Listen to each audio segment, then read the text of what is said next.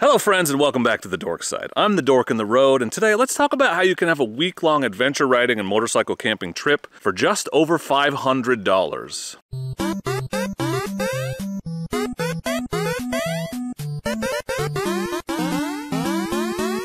I'm the Dork in the Road and I want to be your internet riding buddy, so please consider subscribing, and if you find this video useful, maybe think about hitting that like button. I super appreciate it. As many of you know, this summer I did a week-long trip on the Washington BDR with friends. It was an awesome trip. I did a full video series on that, which you can check out. I'll link the playlist for you.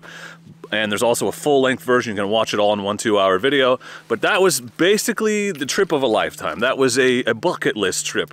It was such an amazing adventure, and I'm so glad that I got to go on. I have so many great memories, and I can't stop talking about it. I don't know if you guys have noticed that in my videos. One of the things that I want to point out about this adventure motorcycle camping thing that we love to do, or that I love to do, and you're obviously interested in, or you wouldn't be here, it's actually one of the most inexpensive ways to get out and have epic adventures that exist, as far as I know. Now, I know what you're gonna say. You're gonna come back with, yeah, but you gotta buy an adventure bike. And that's true, but the cost of your motorcycle and your luggage, actually, is spread out over every adventure that you have, right? So the actual trip itself is only a portion of the cost of that bike. Yes, there's a high startup cost, but many of you already have motorcycles, and you can do an adventure motorcycling trip on almost any bike. You may have to change your route a little bit if you're running a street bike, but this kind of trip can be done if you have a motorcycle and some bags to put your crap in. So I just want to talk about what my Washington BDR trip actually cost, to give you some real world numbers, or if you've decided not to do a trip like this because it's too expensive or you can't afford it, hopefully I can open your eyes a little bit and make you see, or help you see, that that is not as much the case. $500 is not a small amount of money, but it's also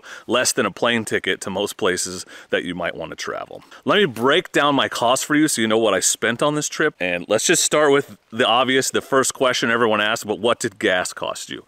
And that's a great question. I started at my home here in Oregon. We rode all the way up to the Canadian border and then back down on the Washington BDR and then back to my home here in Oregon. I'm about 2 hours from the border of Washington. So all told, and this was during the summer, during July when gas prices were at their highest, I spent exactly $199.85 on gas. So one of the advantages to being on a motorcycle is they get better gas mileage. I was getting 40 to 50 miles a gallon the whole trip on my Norden 901. So I spent less than $200 on gas, all told, start to finish. Small price to pay for that much traveling, and again, just way less than you would spend on a plane ticket. The next biggest expense on a trip like this is food and drinks. Obviously, you have to eat food to survive, and there's lots of different ways to do this. You can restaurant it, you can pack your own food ahead of time and bring like freeze-dried meals that you made at home. I did not cook one time on the entire trip. We did 6 days and 6 nights because we went up and camped the night before. I did not cook one time. I mostly, honestly, ate at gas stations, eating like really bad things like corn dogs and jalapeno poppers and pizza pockets, and we did stop and have one really good meal, one big breakfast at the Stockyard Cafe, but for the most part I was just kind of eating where I could find food as we went and then snacking on the stuff that I had in my bag in between. So meals for the whole trip, I spent exactly $230.32, with a big caveat, and the big caveat there is I bought meals a couple times for everybody.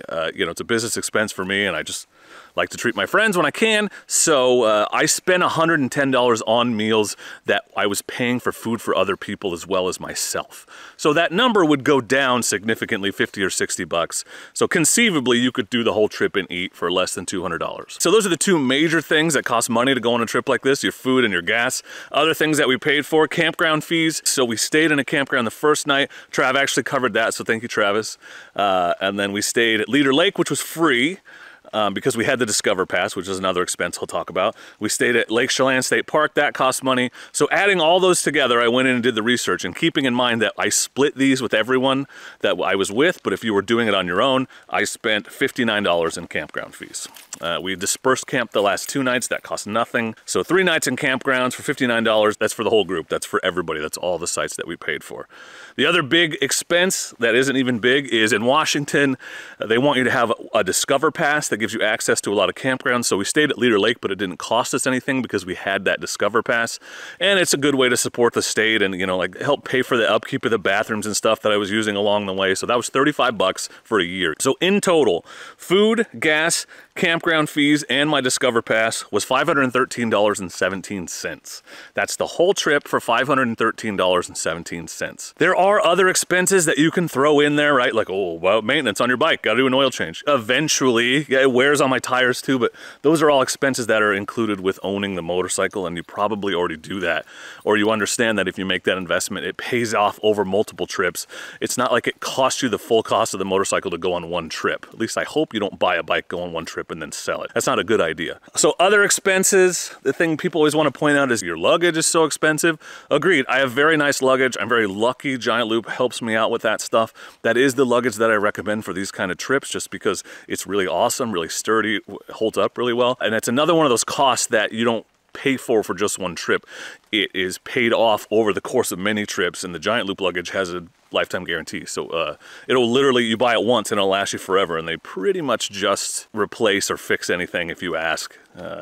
Even if the circumstances are somewhat dubious as to how it got damaged. That's been my experience with the company. And yes, I'm biased, but just to throw it out there, what did I spend in luggage? So I have a 15% discount code to giantloopmotor.com. That code is Dork in the road. So my panniers, my round the world panniers are $820 with the discount code. And my Tillamook bag is $187 with this discount code. That is if you pay full price with the discount code. Those things routinely go on sale for 20 or 30% off. And subscribe to the Giant Loop channel if you haven't to get updated with that stuff when it happens. But that's $1,000, $1,007 in luggage, which is a lot. It's twice the cost of my trip, but that is to buy luggage that will last me forever. So there are less expensive luggage options out there that will do the job. They just won't last as long. So you don't have to spend that much money to go on a trip like this. So my point is, if you own a motorcycle or understand that the cost of your motorcycle is paid off over many, many trips, adventure motorcycling is one of the cheapest ways to have epic adventures that there is. And if you're trying to convince a significant other or someone else in your life to let you buy a motorcycle, show them this video where I talk about how cheap it is to go on adventures. As far as adventure travel and having adventure goes, it is really, really hard to beat adventure motorcycling and these BDR trips in particular. If you do go on one of these BDR trips, I would encourage you to think about donating to the BDR, supporting them in some way, buying something from the holiday auction or buying a raffle ticket. They're giving away a Norden right now. I actually got this fleece because I'm a gold benefactor, so I donated to support last year, and I hope to do that every year if I'm able. It's a nonprofit organization that puts these routes together for you, so it's nice to give back to that when you're able to take advantage of it, especially with the Oregon route coming up that I know I'm going to be on a lot. So if you have any questions about the trip or the cost of the trip, please feel free to leave them in the comments. If you've been on a BDR trip, what did it cost you? What did you spend on your trip? Please feel free to leave that in the comments. I know there are people out there who are hesitating to go on one of these trips for a lot of reasons, but cost is a big one. And so I just wanted to give a realistic example of what it costs to go on one of these trips and hopefully encourage people to get out there and take the plunge and give it a try, because it's not as expensive as you think it might be. Get out there, have adventures. You can have adventures. That's why we're here. That's the point of this channel, to inspire, educate, and empower. So hopefully you feel inspired, educated, and empowered. And if you do, don't forget to hit the like button. Thank you very much for watching. I appreciate you. And please do not forget to be excellent to each other. Oh, thank you. Excellent!